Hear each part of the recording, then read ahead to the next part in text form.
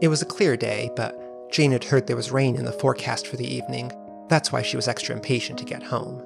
No one likes driving home in the rain, especially at rush hour. Was that this morning she had heard there was supposed to be rain? Was she just completely imagining that? It didn't matter. Another reason to get home quicker didn't affect her all that much. Just add it to the pile.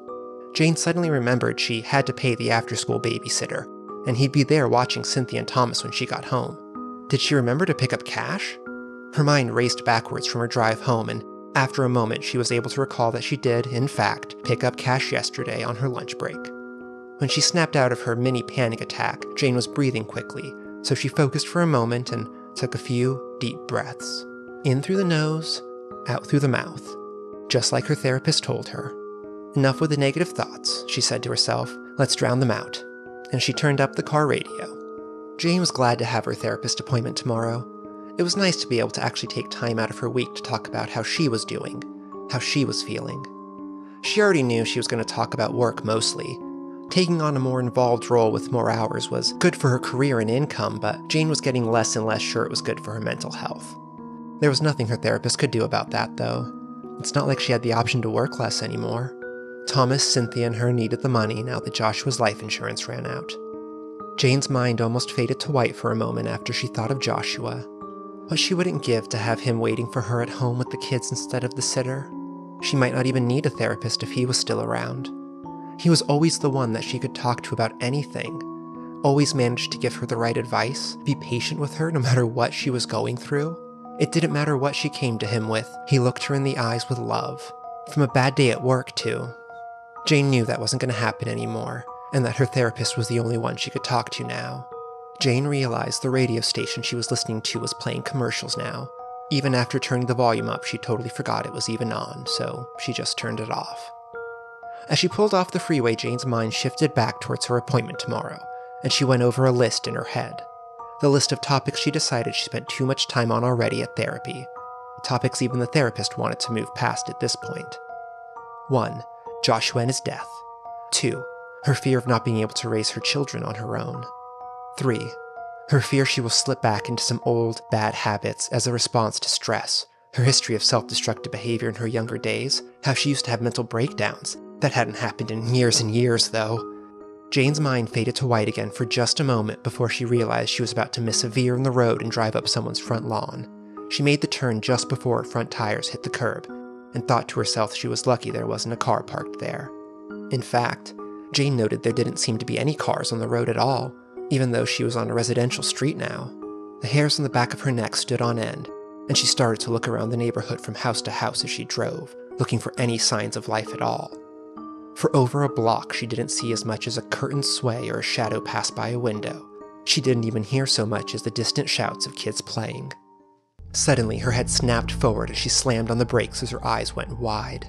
Standing in the middle of the street was the first person Jane had seen in, she didn't even know how long. They were just standing there, perfectly still, as if cut out of the frame of a picture, or they were part of a movie that was paused. This particular character was paused looking straight at her, as if they knew that was exactly where Jane was going to stop. And maybe they did, because as far as Jane could tell, she was looking at herself. Same clothes, same haircut, same makeup. Then Jane truly took in this figure's face, cast in shadow though the angles didn't make sense, and almost flinched at what she saw. "That's not me," Jane mumbled to herself. "That's some twisted caricature of me, with a look that only conveyed hate, disgust, and a morbid sense of delight," she thought. Jane's breathing sped up again, but this time she was unable to stop herself. Her mind was completely taken up with trying to process the situation. Before Jane could manage, however, the twisted double started to run at her car. The double was moving in an almost mechanical way that implied it didn't understand how to control its own body, but at the same time it was moving with supernatural speed. As adrenaline snapped her out of her shock, Jane put the car in reverse and floored the gas pedal. Instead of rocketing backwards, the car's tires spun in place for a moment, just long enough for the double to reach the driver's side door. With a force that almost tore the door from its hinges, the double threw it open and pulled Jane out of the car, tossing her to the asphalt. Before she could stand up, the double was upon her again, looking down with that same twisted expression. Jane froze out of fear for just a moment as their eyes met. In that moment, the double's eyes widened, and a smile slid across its face, just before it started kicking Jane in the stomach and ribs. To Jane, each impact felt like it was coming from a sledgehammer, hammering away at her torso 5 times a second. Struggling to even breathe between the impacts, compressing her lungs, and feeling as if her ribs were about to break, Jane was barely holding on to remain conscious, and just before she felt she was about to slip away, the pounding stopped. Immediately, Jane gasped for air. As her vision started to clear up, she saw the double walking away, and into her car. As the double got into the driver's seat, their eyes met again, and again, Jane saw nothing but hate, disgust, and a morbid sense of delight. Suddenly, a shrill squeal pierced the silence straight into Jane's ears like a needle. Her eyes had shut out of reflex, but fear forced them open again just in time for her to see the car fishtailing towards her, rear tires screaming. Once again, Jane found herself on the ground with her double almost upon her, but this time, her double was bearing down with the weight of a car. To Jane, it felt like the weight of the world, not just as the car came ever closer with clear, malicious intent, but when the front right tire rolled over her ankles. She was unaware how long she laid there, screaming, trying to move her feet, but when she finally stopped, she noticed it was darker out. The sun was setting. With adrenaline coursing through every inch of her vascular system, Jane couldn't stop her mind from running a mile a minute. At first, her thoughts were a barrage of questions. Who was that woman? Where did she come from? Where is everyone? Where was she racing off to? Then a thought hit Jane as hard as her own car just had. Jane snapped her head towards where she had initially stopped the car. The tire marks in the asphalt confirmed what she somehow already knew. The car hadn't turned around. When the double got in the car, she kept going, right to her house and her children. Jane didn't know what made her so certain of that, but she was so sure a questioning thought never entered her mind.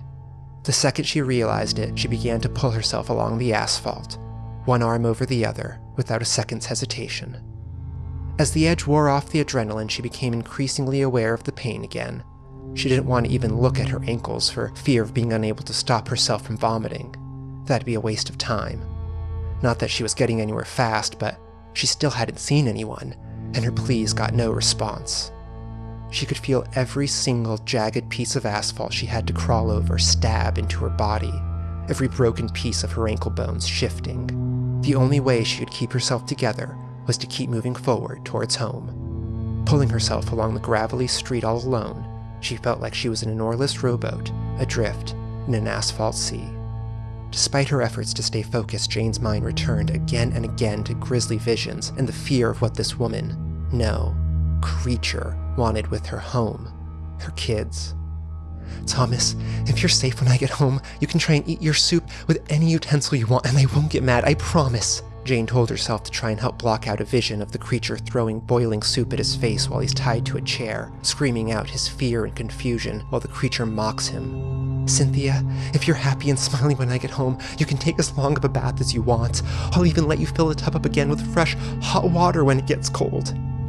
Again, Jane attempted to suppress a suddenly dark imagination, this time picturing the creature holding Cynthia's head underwater in the tub while shouting, "How long do you want to stay in there now?"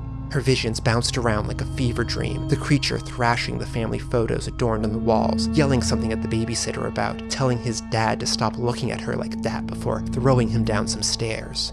With every step the creature took through Jane's house, towards her children, the house shook. Pictures fell off the refrigerator, participation trophies and vacation tchotchkes were sent from their places of remembrance to the increasingly soiled floor. However, the truth of this creature's monstrosity was most evident in her face as the rampage continued. Her face was no longer the same mix of hate, disgust, and delight. There was something new, a macabre sense of relaxation, of relief. It was as if those depraved acts of unbridled cruelty were deserved all around, and that by doing this the creature was somehow making something right with the world, or at least, their world. And with every bit of destruction she laid on the artifacts of Jane's happy memories, every mocking word yelled at her children, it was as if a crushing weight was being lifted from this creature's hateful shoulders. The creature celebrated her newfound lightness by dancing like some insane ballerina in front of Jane's crying kids. Finally, after what felt like years of painful dragging and mental anguish, Jane was now pulling herself along her own street. However, any excitement she may have felt for a moment was gone when she realized the car was haphazardly parked in the driveway, with 2 windows rolled down and the parking lights still on. Jane's body found another reserve of adrenaline as she began to frantically put one arm in front of the other, lips now trembling and her eyes welling up. Once again she thought to call for help, but once again she saw and felt that she was entirely alone out there. As she somehow managed to pull herself up the steps and through the threshold of her front door, she felt like she just walked into a nightmare made manifest in the real world. The house was trashed, and Jane didn't see or hear any signs of Cynthia and Thomas. As her mind faded from the reality in front of her, unable to mentally process what was going on anymore, she couldn't tell what made those marks on the wall, whether it was blood, marinara, or even minestrone. She started making her way to the kids' room, her eyes scanning more and more evidence of violence and carnage. She noticed the door to the basement was open. In fact, it looked as if it was busted open from this side. The stairs down to the basement looked damaged, and as if they might have blood on them. But for some reason, Jane didn't stop.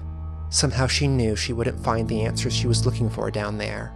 Somehow, some way, it was as if the creature had filmed herself destroying Jane's life and had the feed transmitted directly into her brain. Finally, Jane saw the doorway to the children's bedroom. She was so single-minded to see the state of her children she didn't even notice the carpet outside the bathroom was soaking wet, or that she didn't feel a thing as she dragged her ankles over the raised threshold of the room. Despite her panic, Jane was unable to call out to her children, as if a ghost had reached into her throat and was holding her vocal cords still. She noticed a lump of clothing in each bed, and the edges of her vision started to blur as the pounding of her own heart in her chest drowned out all other sound and thought. Then, without hesitation or contemplation, she stood up. Jane swayed and wobbled like a dried-up dandelion in the wind as she got to her feet. It took a moment for her to actually take in the scene, her tunnel vision now being pushed to the extreme, as if her subconscious was trying to close her mind's eye if it couldn't close her physical ones. Even still, it only took a moment for her deepest fears to be confirmed. Jane's eyes started to roll to the back of her head, and the momentum sent her stumbling backwards. She continued until the top of her upturned head smashed the glass of the standing mirror on the far wall. She just stopped there, frozen like a statue as her mind tried and failed to understand the events of the night. She didn't even notice the glass shards pinned between the mirror back and her skull that had stabbed into her scalp. The instant Jane regained control of her body, she collapsed. It was almost a minute before she even realized she was screaming. In her denial, she told herself that there must still be something that could be done. She just needed help. That thought carried her once again to her feet and towards the front door like a woman-shaped automaton. The night air brought Jane to her senses just enough to notice the sets of lights, sending out spinning beams of red and blue that hit her like spotlights. Then, she saw a group of people in dark clothing rush up to her. The first one, a tall woman, grabbed Jane by the shoulders and said something to her, but the only response Jane could muster was an incoherent and near-silent mumble. After a moment, the tall woman gently moved Jane to the side and the other people in the group rushed into the house.